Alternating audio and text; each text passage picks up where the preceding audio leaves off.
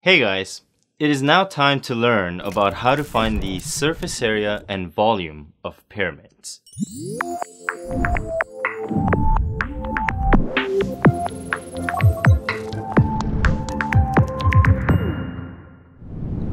Alright, so we went into detail about what surface area and volume meant in our surface area and volume of prisms video.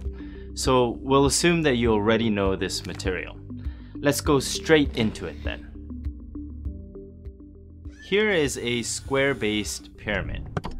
Let us first identify what we call each part of this pyramid so that we can refer back to them. We'll call the bottom of this pyramid the base, and we'll call the rest of the surfaces the lateral faces. So how do you find the surface area of a pyramid? Well, all you need to do is make sure that you find the area of each side and then add it all together. However, do note that this measurement right over here is representing the height of the lateral face and not the height of the pyramid itself. So since this is a square-based pyramid, one of the sides will of course be a square. We can get the area of the base by doing 10 times 10, which equals 100 centimeters squared. Now let's find the area of the triangular lateral faces so that we can add them to the area of the base to get the total surface area. Fortunately, the height of each triangle is given to us as 15 centimeters. Notice how we are dealing with the height of each triangle and not the height of the pyramid itself. Why? Well, we're trying to find the area of a triangle, which should be based on the height of the triangle itself. Since we know the area of a triangle as base times height divided by 2, and we have all the info, we can fill in the formula by doing 10 centimeters times 15 centimeters divided by 2, which equals 75 centimeters squared. And since this pyramid consists of 4 triangles that are identical in area, we can multiply 75 by 4 to get 300 centimeters squared. If we add all the surface areas we've calculated together, we get 300 plus 100 to give us a total surface area of 400 centimeters squared. Now, this was a situation where the height of the triangular lateral faces was given to us, which made it easier to find the surface area of the pyramid. But what if it wasn't given to us and instead we were given the height of the pyramid itself?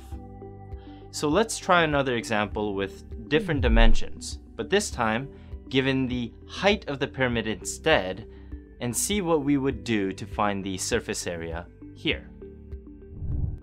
So in this pyramid, we find the area of the base by doing 8 times 8 to get an area of 64 centimeters squared. And now, let's deal with the area of the lateral faces that we need to add to this. Let's think about this for a second. We know that this here is the height of the pyramid. Since the top of the pyramid is in the dead center of the pyramid, we know that this straight line down would mean the very center of the square on the base side. This means that this over here would measure exactly half of 8 centimeters, making it 4 centimeters. And since the height of the pyramid, which is 7 centimeters, creates a 90-degree angle with the 4 centimeter leg that we just discovered, we can use the Pythagorean theorem to find the value of this right here, which is, of course, the hypotenuse of this triangle. And since the hypotenuse of this triangle is the same as the height of this lateral face, we can use this information to find the area of this lateral face. So all we need to do now is to plug in the information we have at our disposal into the Pythagorean theorem, where a squared plus b squared is equal to c squared. We have 7 centimeters and 4 centimeters as the measurements for our legs that make up this 90-degree angle. So we will plug them into A and B to get 7 squared plus 4 squared equals c squared. If we simplify this, we get 49 plus 16 equals c squared, and thus 65 equals c squared. We know that we can square root both sides and we'd get roughly 8.06 equals c. Therefore, it turns out to be the case that the height of this triangle is roughly 8.06 centimeters. Notice again how this is different from the height of the pyramid. Good. So now that we have the approximate height, let's find the area of this triangle, which we can find by plugging the information we have so far into the formula for finding area of a triangle. This is simply 8 times 8.06 divided by 2, and this works out to be roughly 32.24 centimeters squared. And since there are 4 of these triangular faces, we will multiply 32.24 by 4, which gives us 128.96 centimeters squared.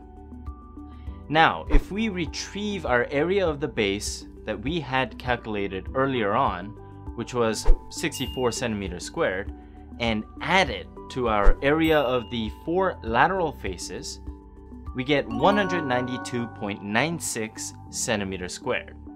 So the surface area of this pyramid is roughly 192.96, with some room for error since, let's not forget, we did round that 8.06 earlier on during our calculations.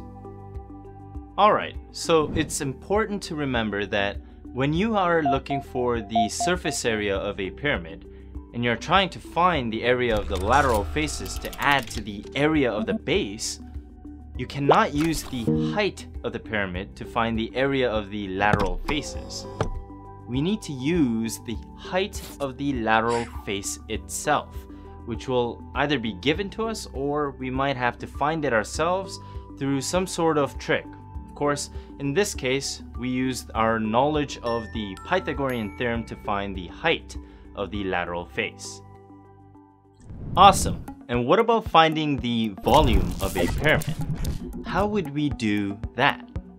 Well, it's pretty easy. All we have to do is follow this formula right here. Base area times height of pyramid divided by 3. So in this situation, we have both the height of the triangular lateral face over here and the height of the pyramid. If the question was asking us to find the surface area, then we would use the height of the lateral face to find it.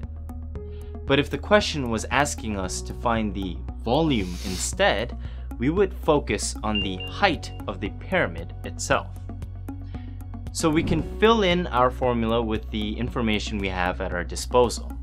For the area of the base, we do 8 times 8, which equals 64.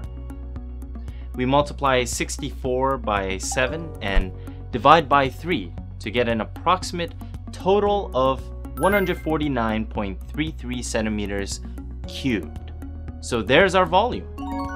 So again, take a look at the difference between how to find the surface area of a pyramid and how to find the volume of a pyramid.